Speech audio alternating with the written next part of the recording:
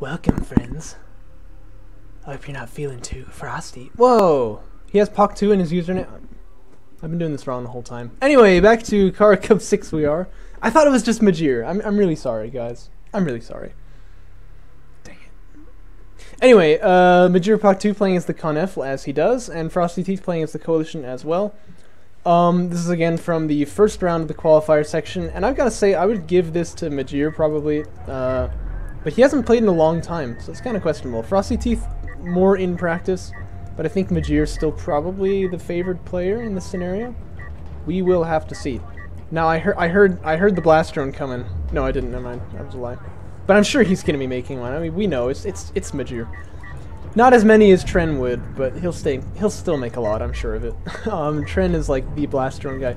If you ever have time, you should go back to Artifact Cup 14 and watch him play with Tren. That was a really fun match.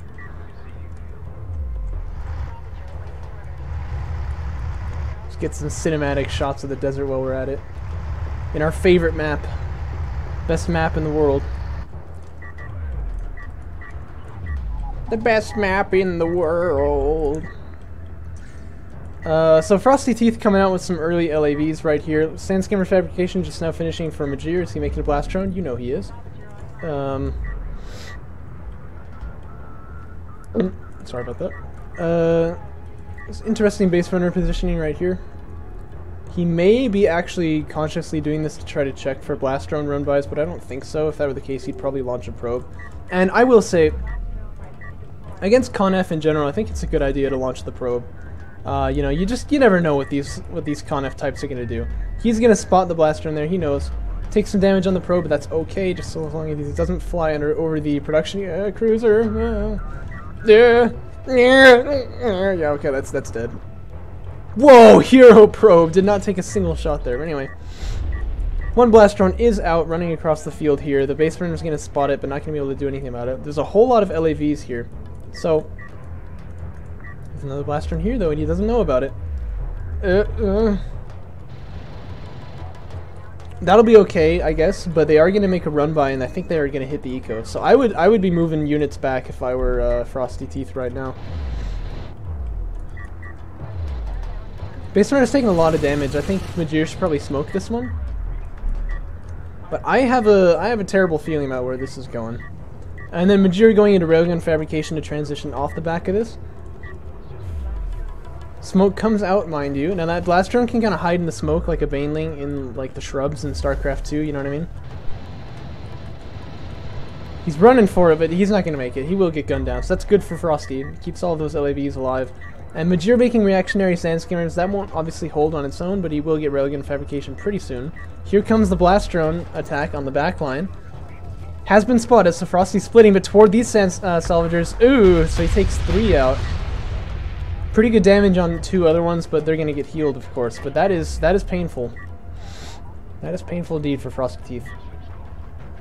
He's really going to hope now that he can get some damage done with his LAVs here, or else things might get a little tricky for him. Okay, railguns are ready. But actually, Majiir kind of getting split here. Not going to be easy for this production cruiser to get back. The Conef carrier is a bit of a defensive boost in the early game in that its range is for free. You don't have to power up a system for that.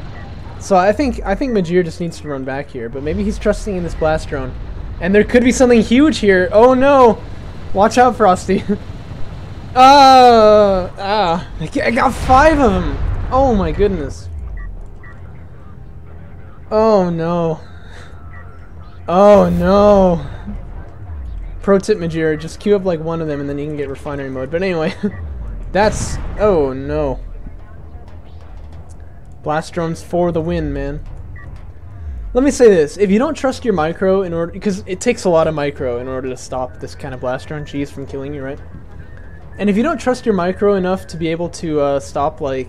to be able to not get hit by the blast drones and the LAVs and be able to watch the backline and stuff, I think against Conef it's totally justifiable to play kind of a more passive sort of eco opener and just, you know, go safe. Don't try anything funny, because, you know, FrostyTeeth would have still been in the game if he could get some good damage with these LAVs. But not only did he get hit in the back line, he got hit in the front line too. And so Majiir just, you know, he's having a good time. he's playing games. He's having a good time. He's playing games in a game. I'll be quite pleased with how this turned out.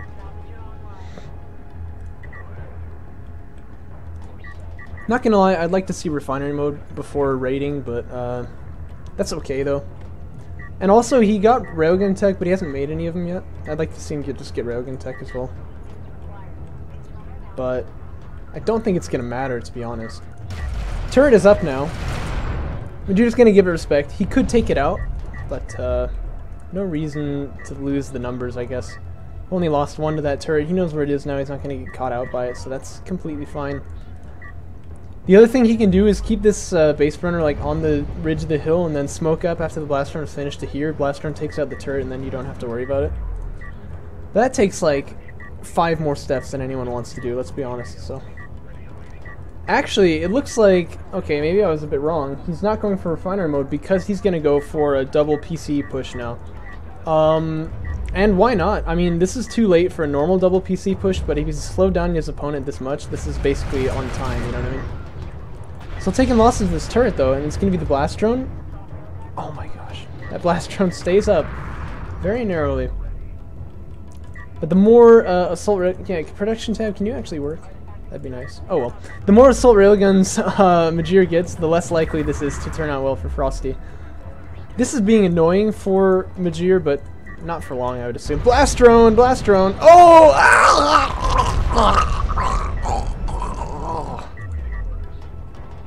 Oh. Oh.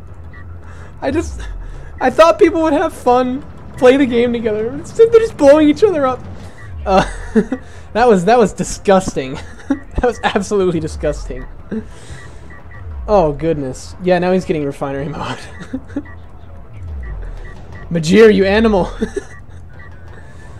I think he's here in order to take out this turret, but he needs to be queuing at the blast run right now to do that. AVs are gonna come out, but that's not really gonna matter. There's heavy railguns here, not even just assaults. So smoke up. No, he's not gonna do it at all. So yeah, the tactic I'm thinking of, by the way, in case it wasn't clear, is you make a blast run as it's almost finished producing. You hit the smoke as you move up to it, so you can't get shot at. And then you can, by the way, actually Sandstorm's getting taken out by some nice smokes there. But anyway, you can't, how do I say? You can't get hit by the turret while you're moving up there. So the blast drone runs out of the smoke, blows up the turret, and they will take out a turret in one hit. So that's just a really safe way to take out the turret. You won't take any losses, like guaranteed. FrostyTeeth going for an air transition. I like that actually in theory, but in this case I don't think it'll work because there's 2 PCs here, and I think that's going to be enough to stop it. Not even consoles, man. So I don't think that's going to matter really, but Majiir. Oh, you dirty man. He's going to start mining. Oh, I love it when people do that. I love it when people do that. Air units are out here. Yeah, you can see the damage that's getting done on these guys by the projection cruisers. They're already taken out. You should probably just give these AAVs a little bit of respect here, but not too much. Oh, don't run into the turret though. Ooh. Okay, that's not so bad, but that could have been really bad. You can see how fast a turret kills an assault railgun. It's just like, shut. LAVs here not going to be able to trade anywhere near effectively as long as there's assault railguns in the back line. This blast drone here going to get a single kill. Yeah, why not? As if he hasn't done enough with blast drones already, you know what I'm saying? He's also on 3 artifacts, by the way, I'd like to point out. And I think Frosty's done a good job of getting artifacts in the meantime, but it's just not going to matter. And Majiir making sand skimmers, that is the correct choice in this scenario. Whoa, he queued up a couple of them, though. Like, you know, you could set up 3 bases, like, rather than queuing up, you know, this many sand skimmers. You could go on 4 production cruisers, that'd be fine. This is fine, guys. Yeah, that'd be fine.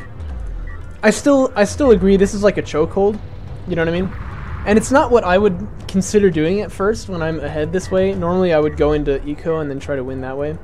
But this is good enough. This is like another way of doing it, if you know what I mean, you know? Upgrades are actually good for Frosty. Like, really good. Well, okay, never mind. I thought he had damage as well. But he can take these fights all day long. But if heavy rails start hitting that carrier, they're targeting salvagers right now, but once they start hitting that carrier, it'll be fine for him. I really want to see him make another production cruiser here. Is he moving out with the... Oh, wow. I think he's trying to end the game with his carrier. Which, I mean, that would work, but it's, again, like, I don't think you need that, but hey, you know, if it ain't broke, don't fix it. I think it'll work anyway.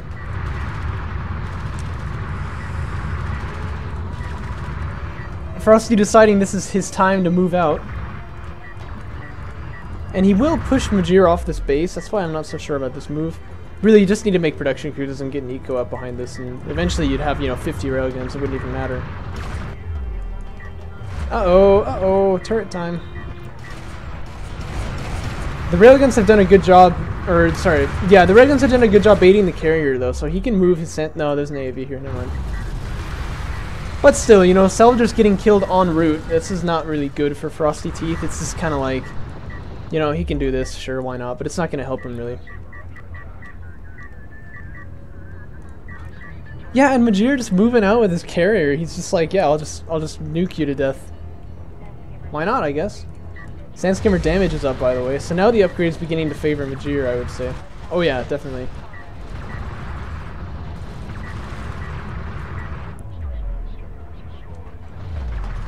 These guys are so close to this turret.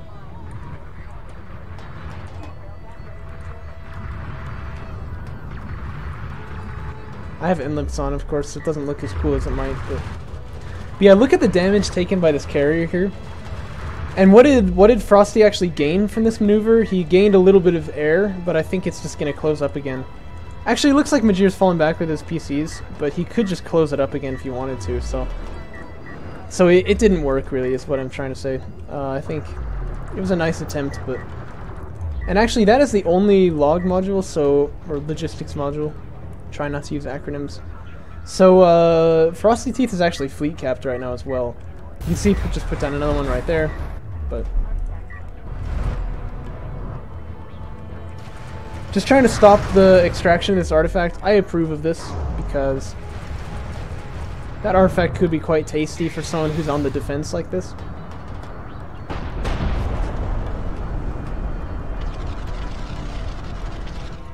I'd like to see him put power in the mobility support just to get there a little bit faster, or into the weapons, but it doesn't matter too much. Plus, with the Conf carrier, putting more than one power into weapons doesn't really make much of a difference. Because you get the missile at power 1, you don't get anything else really, except for like fire rate speed, I think. And yeah, you get the armor-piercing rounds, I guess.